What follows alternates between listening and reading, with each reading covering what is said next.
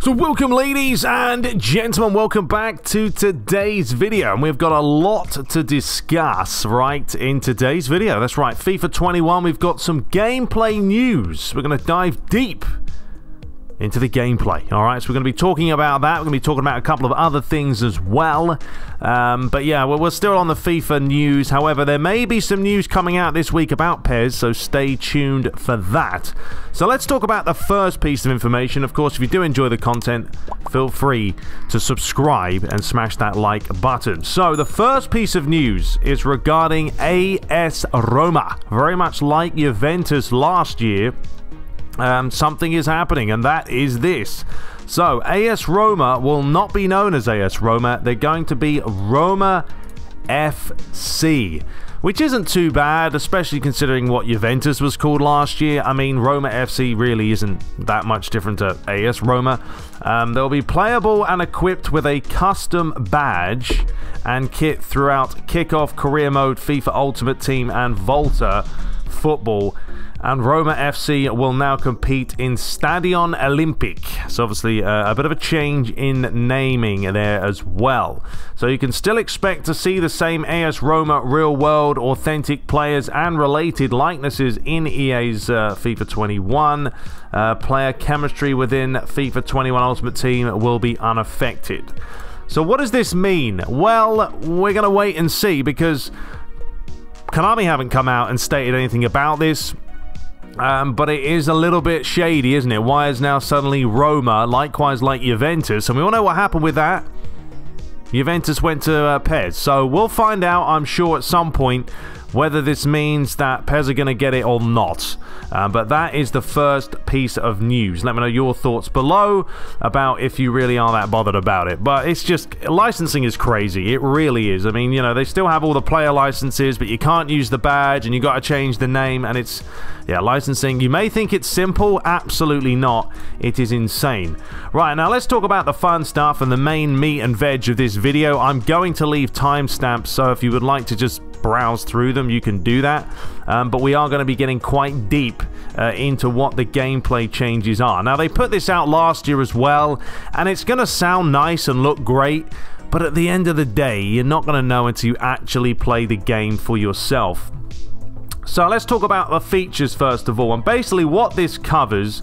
You know, I had a quick look over it, and pretty much what they're saying is, instead of using, for an example, we can just use this. A through pass last year was initiated by the use of short or long passing attributes, and that was it. That determined the quality of the pass. Whereas this year, in FIFA 21, a through pass is a mixture of short and long pass, but it also has vision and composure attributes as well.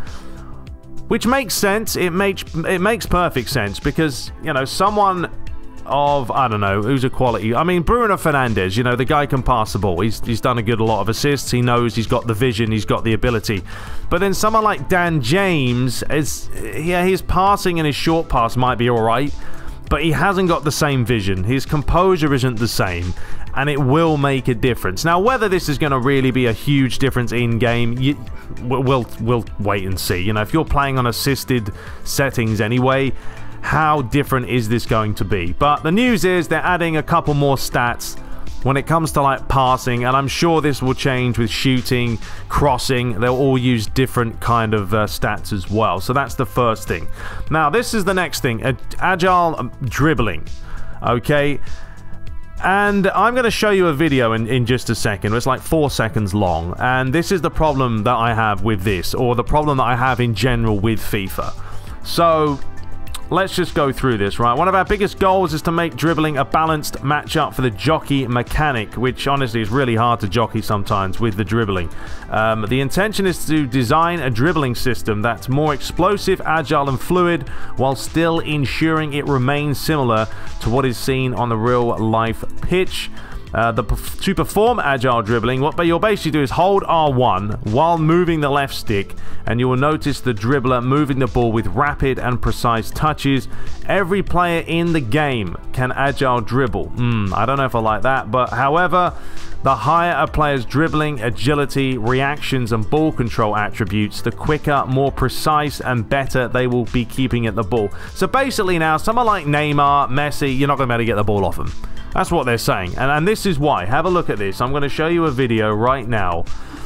This is Son, okay? This is Son from Tottenham, okay? Up against Ashley Young, okay? Let me zoom in a little bit here so you can see. Oh, we've gone too far.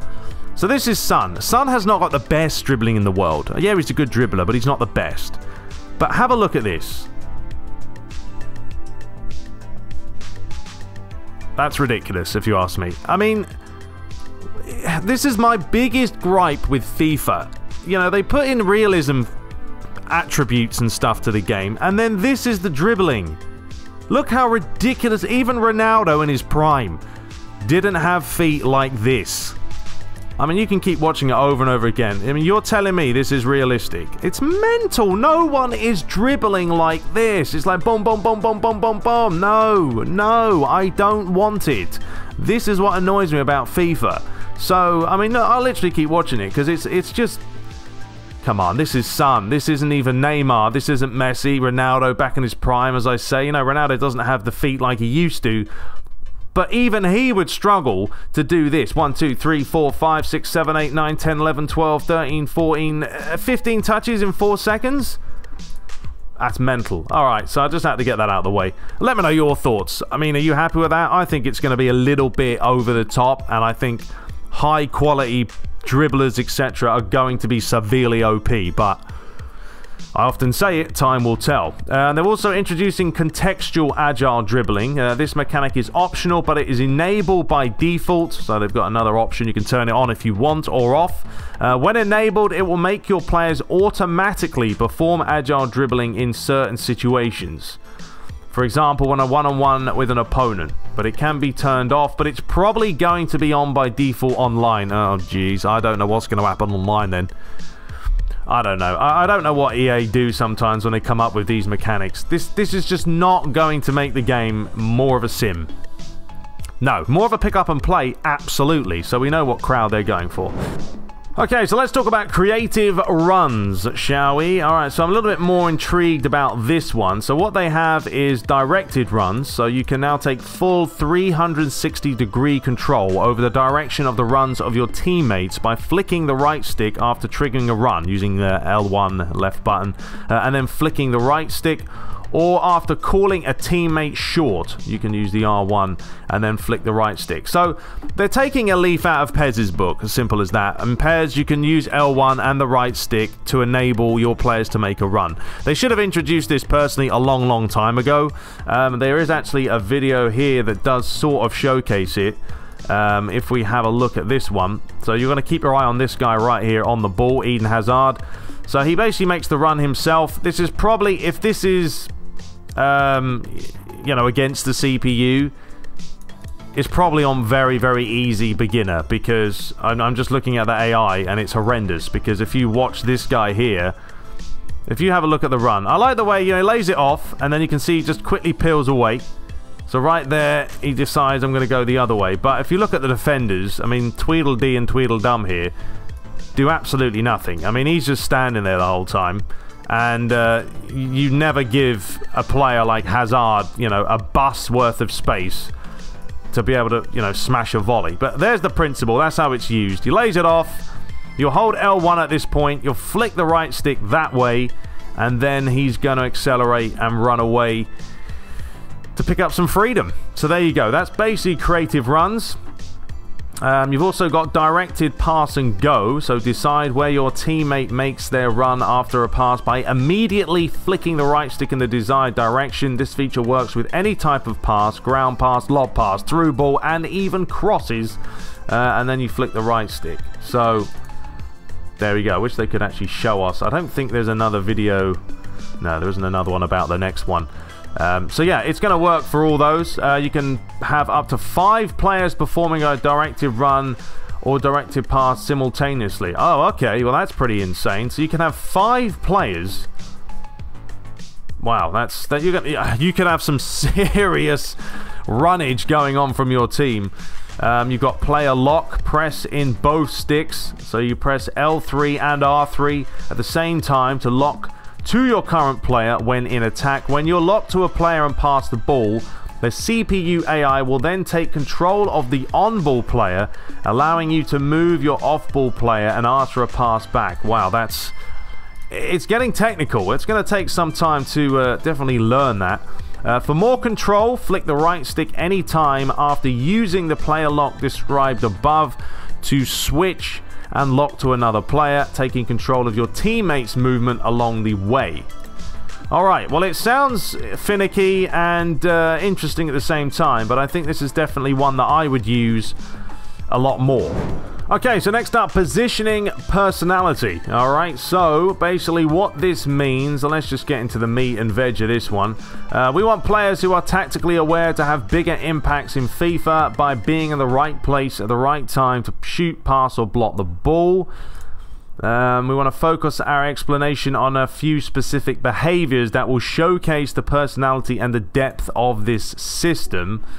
They do have some examples down here. So 2 main attributes dictate how good players will be at these behaviors, right? So you've got positioning for attacking personality and defensive awareness for defensive personality. Straight out the book of PES. They are copying some of Konami's mechanics, but you know, to each his own. There's nothing wrong with that. So let's have a look here. So the attacking positional attribute impact. So you've got onside and offside runs. Awareness to know when to slow down and time the run to perfectly stay onside. So if it's low, you've got it like this. And if it's high, he's going to be making the run. You can see he's a little bit further back here. Here he's made a little bit more of an explosive run forward. This behavior will be overridden when using fast build-up tactics or and whatever, get in behind player instructions, as the intent of those is to focus more on using speed. See, I use that anyway. I feel like a lot of the time your players don't want to make the run, so generally I would just play fast build up.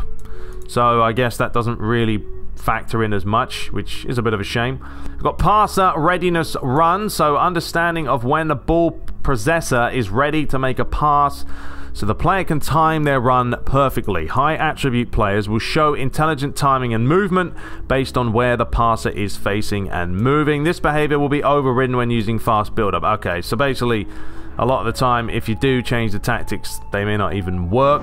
Right now, you know, obviously he's got the free ball, he's got the space, right? The defender's got to make a decision. Do you go to the ball, which you obviously would, because what's the point of staying with the runner if you're not closing the guy with the ball down? But if you just watch his run here, he just peels away from him as that defender is going across, and then that opens up some space. I mean, the ball kind of goes through this guy's foot. It's the old physics and all that. But the point is, you know, he's creating the space for himself. So 1 minute he's with the defender, then he peels away. The defender pushes forward, creates some space, gets the ball, and then he smashes it in the back of the net. So if you watch it in real time, there it is. One touch, bang. So that's what they're showcasing, which is something I'd like Konami to work on. Definitely the AI positioning, how smart they are on and off the ball. It's such a key thing in any kind of sports game. It really is. Alright, let's move down. Not really too worried about any of this. We've got defending, so defensive awareness attribute impact.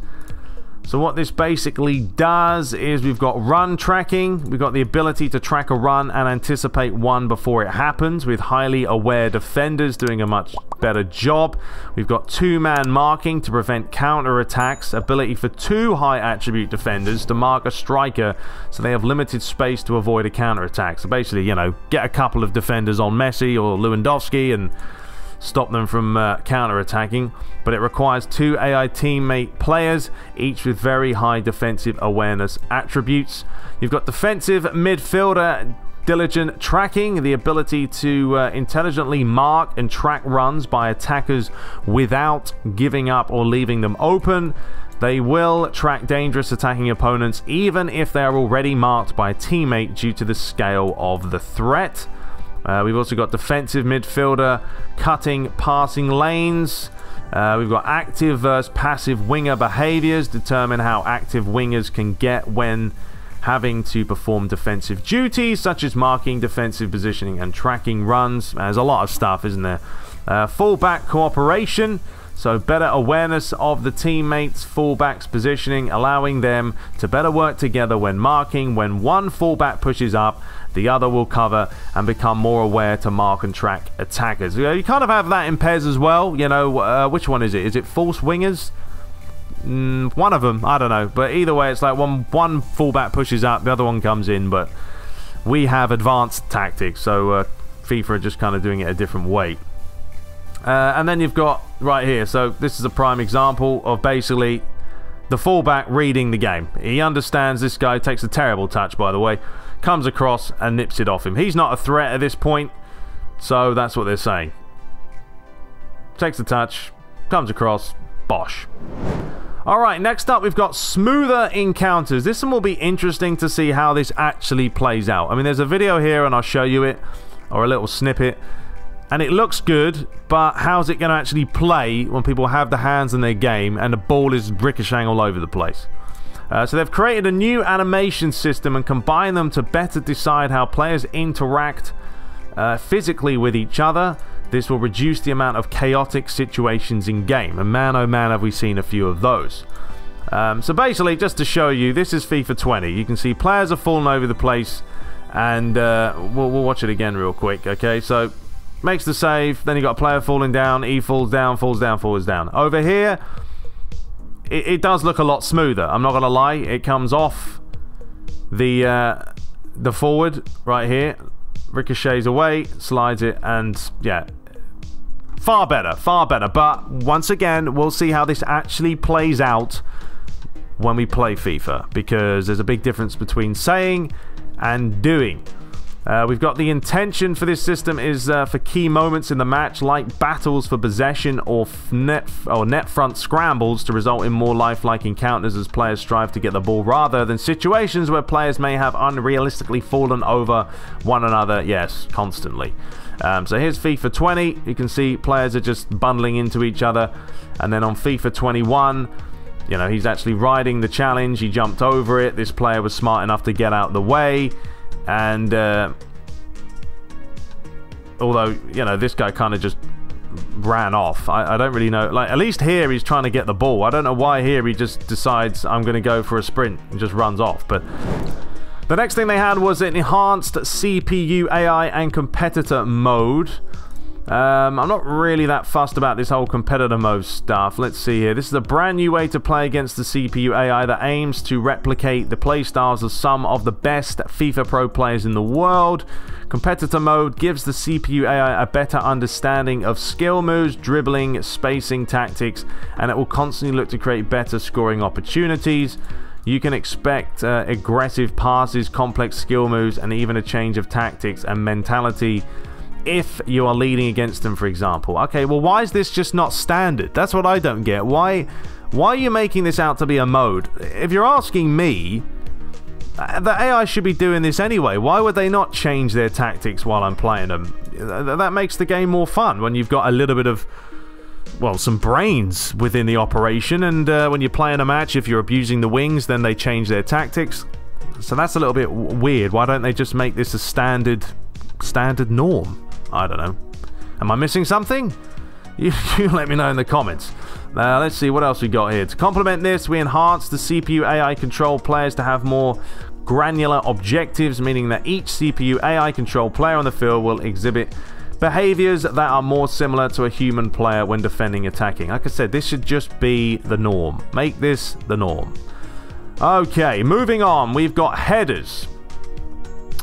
So this is a little video. You can see they've now got manual headers, ladies and gentlemen. So the ball is swung in and you can manually aim into the corner, bosh, and probably miss 95% of them, but the option is there.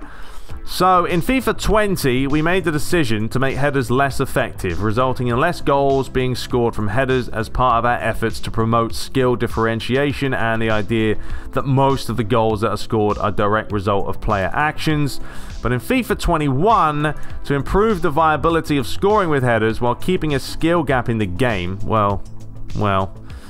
are introducing manual heading. To enable this option, a player would set the assisted headers option to off. Alright, so you basically can just turn it off. I very much doubt anyone's going to bother with it, to be honest, if it's that difficult and it gives you a disadvantage, but there's an option for you.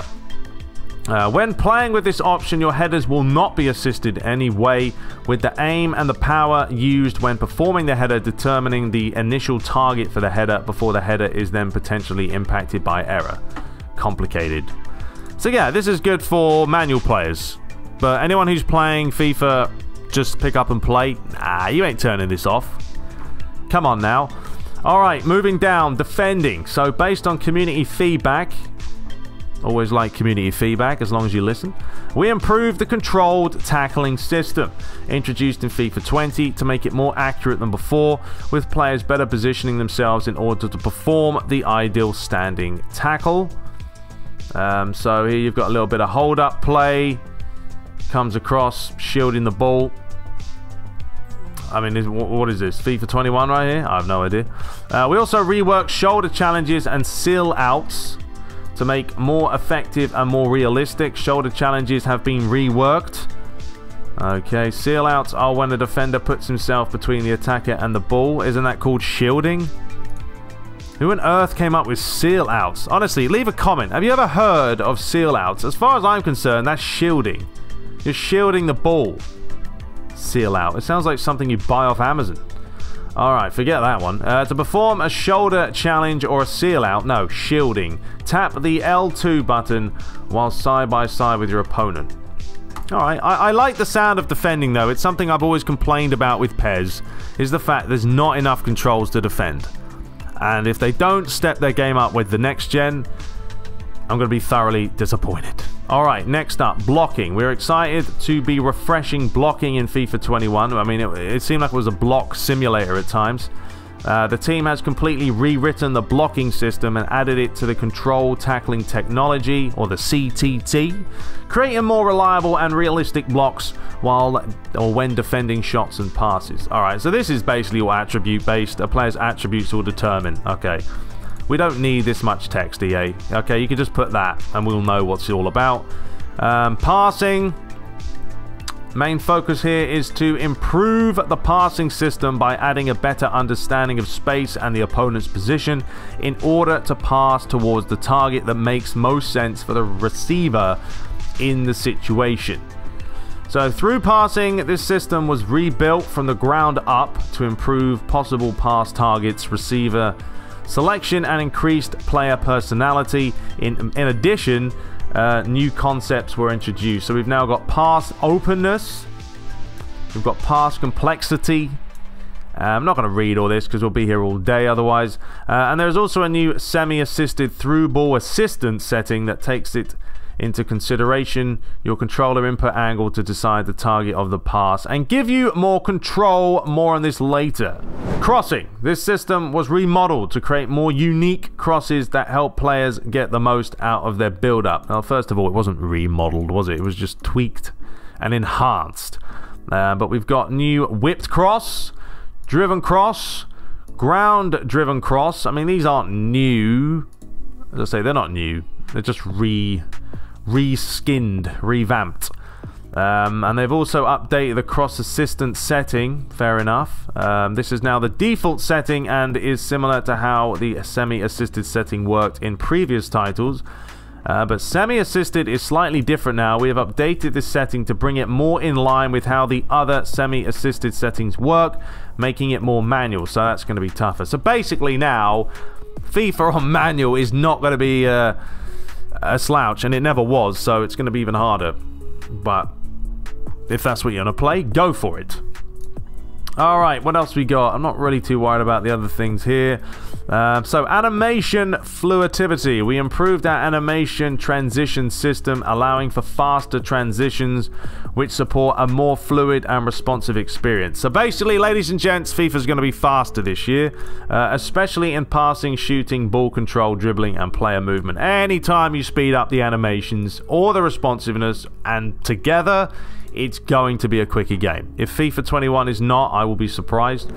Alright, giving players more control. Told you, this is going to be a long video, but we're just going to sort of plow through these. Because you guys can check out the article if you would like. I'll leave the link in the description. Increase control. So, bridge and nutmeg skill moves. We've got bridge skill. We've got directional nutmegs. We've got cancel foul advantage. Allows the player to ask for a foul instead of keeping the advantage of the play. So there you go. We spoke of that before in the last video. We've got instant hard tackles. That is the ability to perform hard tackles instantly without having to hold and power up the tackle button. Setup touch 2.0. Faster animations, keeping the ball closer to the player and performing more accurate shots. Improved finesse shots, which are always good. Call players into box on goal kicks. Okay, so you can now ask them to come into the box. Obviously, they updated the laws of the game. Improved super cancel mechanics. Thank you. Thank you very much. That is the one thing I've always hated. No, you can't really super cancel in FIFA. People say, oh, you can. No, you can't really. You want a good super cancel, play PES. It's superior in every way. So now they've added a variety of ways to cancel actions, giving you more control over your moves on the pitch. Greater for situations where you want to surprise opponents that are able to anticipate your moves by paying attention to your players' animations. So if you want to do a hard super cancel, you will do L2, R2, and then L1 and R1 all together. Jeez, you couldn't just make them 2 buttons? Allows players to go into free move in any situation. But anyway, I love that. Beautiful. The previous super cancel will still exist, but is more restricted. Yes, that's what I want. I want a hard one. I want a hard one, people. Insert joke. Alright, pass, shot, cancel. Allows you to cancel any pass or shot request and continue dribbling. Thank you again. Love it. Look, they're copying PES, ladies and gents, but it's not a bad thing.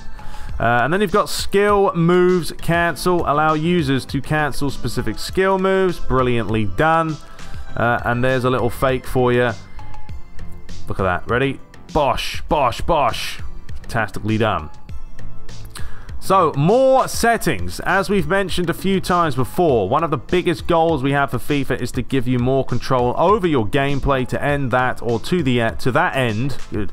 In FIFA 21, we have created and tuned the following settings. So, we've got auto flare passes. So, if you have that on, players will perform flare passes contextually, so they do it themselves. If you turn it off, guess what? They don't do them unless it's modified and you do it yourself. We've got auto clearances. They'll automatically do it if you have it on, and if you have it off, you'll have to do it yourself. We've got auto shots. I don't know how that works. Players will perform automatic shots. Seems like a bit of a cheat there, doesn't it? Why would you use that? Or if you turn it off, players will never perform automatic shots. I want to shoot myself, not let the game do it for me. Player lock on by default, but the player lock feature described in the creative runs will be available to use, or you can turn it off. You've got contextual agile dribbling, as we stated before. You can turn that on and off. Assisted headers, you can turn that on and off. Through ball assistance, you got semi, and then obviously I think you got auto, or you got assisted. You got cross assistance, turn that as assisted or semi, and then you'll have directed runs indicator. Okay, so that will show the directed runs indicator when a player performs a directed pass and go for a run. So I'd probably say put it on to start with, maybe, or if you want a more of a broadcast no cursor type deal, then switch it off later. And here's just a little screenshot of all the new options. But Konami, please take note. You know, I know you're coming out with a very small, minute upgrade or, you know, roster update this year. But for next gen, this is what I want to see. I want to see some added enhancements, okay? Extra buttons, more things to do. That's what I want. You don't have to go crazy. Yeah, there are some things in FIFA that are mad, but still, I like the fact that they are adding more EA and at least trying something. Alright, skill move improvements. I'm probably not going to worry about these because I don't care. I'm not one to sit there and do 97 skill moves in, 25 seconds. So if you want to learn about this stuff, feel free to check out the article itself or the pitch notes. So yeah, they've just changed things like ball distance was made closer for rainbows and flicks. Rainbows. All access skill moves.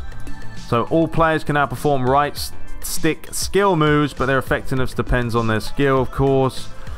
Some skill moves can be cancelled. These ones, they've added a couple more as well, with the feint forward and turn, the drag to heel, and the ball roll fake turn. And then we've got competitive and core community feedback. Alright, I'm not going to dive into all this because it's a little bit too samey and long. But that, ladies and gents, is pretty much it. That's what I wanted to cover today. It was generally the gameplay side of things. I've said it many times. I'm not a foot man. I like playing career mode or offline against the AI. I want to see some gameplay tweaks and see what they're about. So anyway, let me know your thoughts below. Are you happy with all the goods or not? Let me know your thoughts. But we shall return shortly. I don't know what I'm going to do, to be honest, on PES. I might just start doing some couple of old school matches. I don't know. Time is ticking away now. We're only, what, like 5-6 weeks away from PES 2021. So yeah, I'll probably come up with something. But there's probably going to be some news this week for PES, so stay tuned for that. If you did watch the whole video, smash the like button. Truly appreciate it. We'll be back shortly. And until next time, take care.